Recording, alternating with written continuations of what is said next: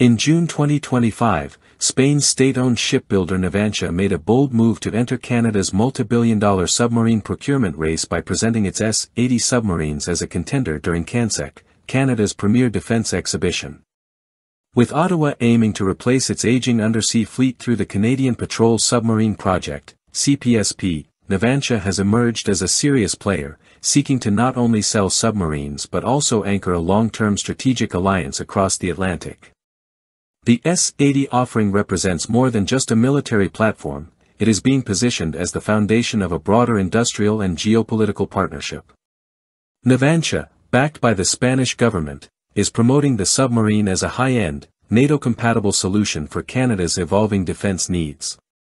The $100 billion Canadian investment opportunity is one of the largest non-nuclear submarine contracts on the table globally, and Spain is leveraging it as a chance to deepen its ties with fellow NATO ally Canada.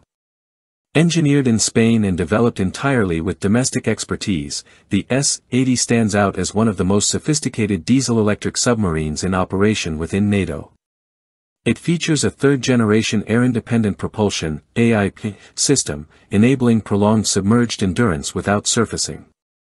Weighing in at over 3,000 tons and built for extensive blue water deployments, it's tailored for missions in the Arctic and North Atlantic, critical regions for Canadian strategic interests.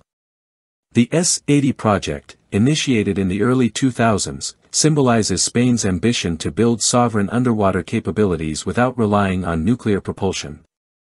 The lead unit, the S-81 Isaac Peral, was launched in 2021 and is now concluding sea trials.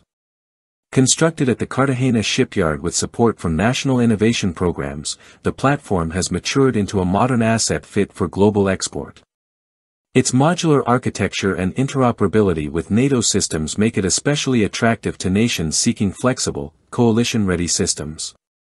Navantia's pitch has emphasized not just platform performance but also robust industrial collaboration.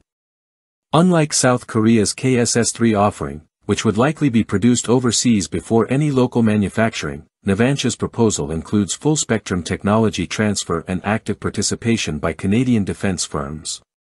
This element could yield substantial local economic gains and enhance Canada's shipbuilding capacity. When compared with other candidates, such as Germany's Type 212CD and France's Scorpene, the S-80 is portrayed as the most combat-ready and NATO-integrated option available today. Navantia representatives have framed their bid as a gateway to long-term defense collaboration rather than a one-off procurement. Spain's initiative carries broader geopolitical weight as well. In a time of growing instability in the Arctic, Atlantic, and Indo-Pacific theaters, Madrid is presenting itself as a stable and experienced partner. A successful deal would mark the first major defense industrial link between Spain and Canada, two countries that, while historically distant in defense affairs, are increasingly aligned through NATO frameworks and maritime security concerns. Navantia's proven track record includes major programs such as the F-110 frigates, adding to its credibility. The Spanish government's involvement underscores its strategic intent to expand its defense industry's global footprint, especially into North America. For Canada, the acquisition of the S-80 would mark a significant shift from British-sourced legacy submarines toward a modern fleet equipped for 21st-century threats. More than just an upgrade, this procurement could reshape Canada's naval doctrine and posture in contested waters for decades to come. In essence, Spain's offer is not just a commercial bid, it's a call to deepen NATO unity, modernize Canada's underwater warfare capabilities, and establish a durable industrial alliance. If Ottawa moves forward with the S-80, the decision would signal a new chapter in transatlantic defense relations and place Canada on the cutting edge of non-nuclear submarine operations.